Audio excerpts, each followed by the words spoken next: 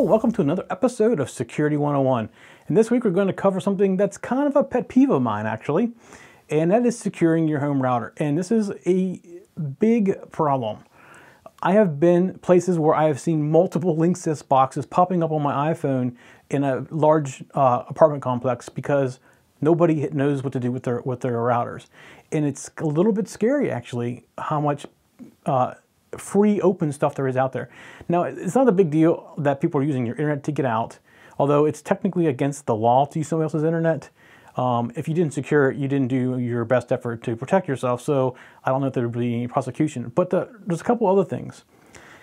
Your computers are on that same network, which means if somebody wants to hack into you, they can get on your network and look around, and you never even know it, and get into your machine, and give you malware, take your data.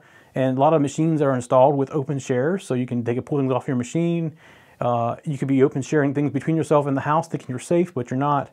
So we're going to go over a couple of things that need to be done to a new router that can help protect it. And there's just some basic things. It doesn't take very long to do. And I'm not going to go into detail how to do it because there's so many different kinds of routers out there. But I bet you have logged in somewhere and seen Linksys. And if that's the case, this is what you need to do to take that away. So the very first thing you need to do is change the default password.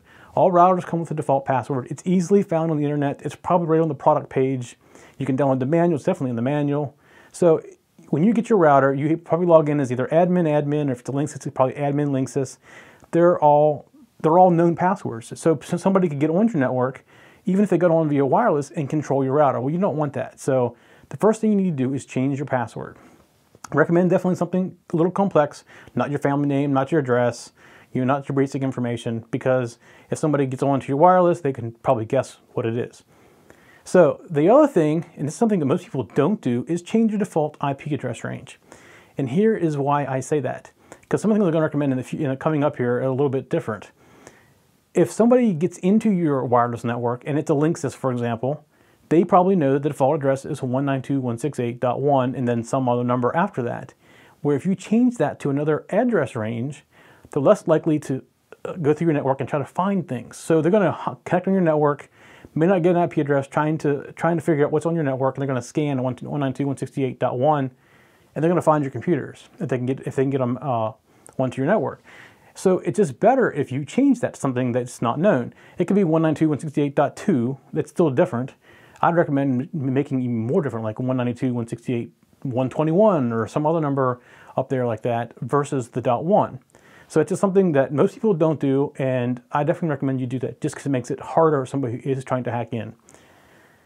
The other thing is, if you're not going to use wireless, definitely disable it. But that is typically not the case. Most people have something wireless. They have a cell phone, they have an iPad, some other kind of portable device, maybe your laptop.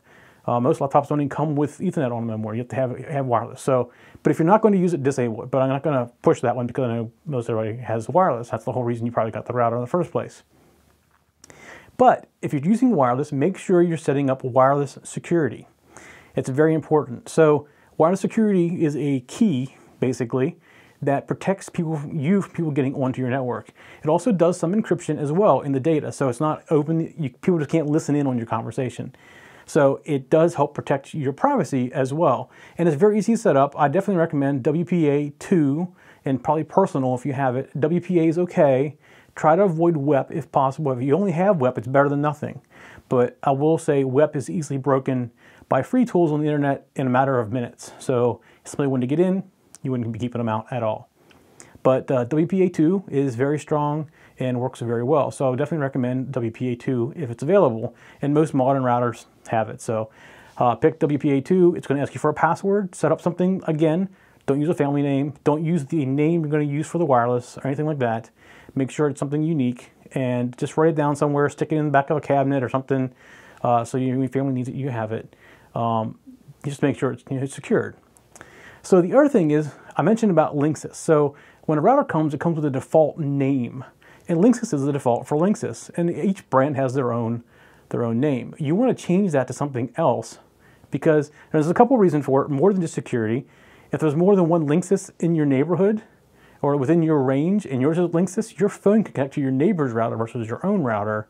And you want to make sure it's only connecting to your device. So you could have 10 people in the building all went out to Best Buy today and bought routers, and you have 10 Linksys networks. Which one are you going to connect to? How do you know which one is yours? If you rename it, you know which one is yours. It's not so important. I wouldn't use your last name or your address because that's just too much information, but you could call it anything you wanted, really. It's not that important at this point because it's just a name. And if you have security on it, that's fine as well.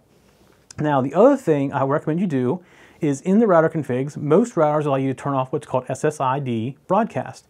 So when you change your name from Linksys to, let's say, I don't know, Go Redskins, for example. Go Redskins, people are going to have iPhones can see Go Redskins if they're close to your house. But they can't connect to it if you've got security on, but they can see it.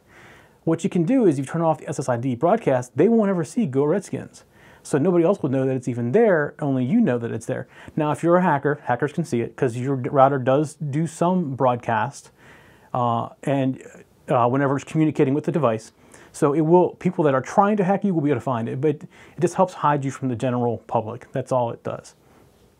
And if you only have 1 or 2 devices in your house, I recommend, well, you can have more than that, but there's a thing called MAC address filtering. And what you do is you get your iPhone or your iPad or your computer, and you go into your router and you look in your settings, and it'll tell you what your MAC address is. You can turn on MAC address filtering in the router, and when you do that, only your devices can connect to your networks. That's an additional level of security. Now, to be totally transparent, I do not use that, mainly because I have a lot more than 2 to 3 devices, and I'm adding new ones all the time. It'd be hard to manage in all the devices that I have. But it's an additional level of security that helps protect you. So if you add all these security features, your router is going to be very, very secure, and you won't have to worry about anything. All right, that's it for Security 101 this week. We'll see you next week. For show notes for this show, contacts, and more, go to the techzen.tv website where you can get show notes for all of our shows. We love to hear from our viewers and listeners. We have an email, a Twitter, and a phone number where you can contact us for each show.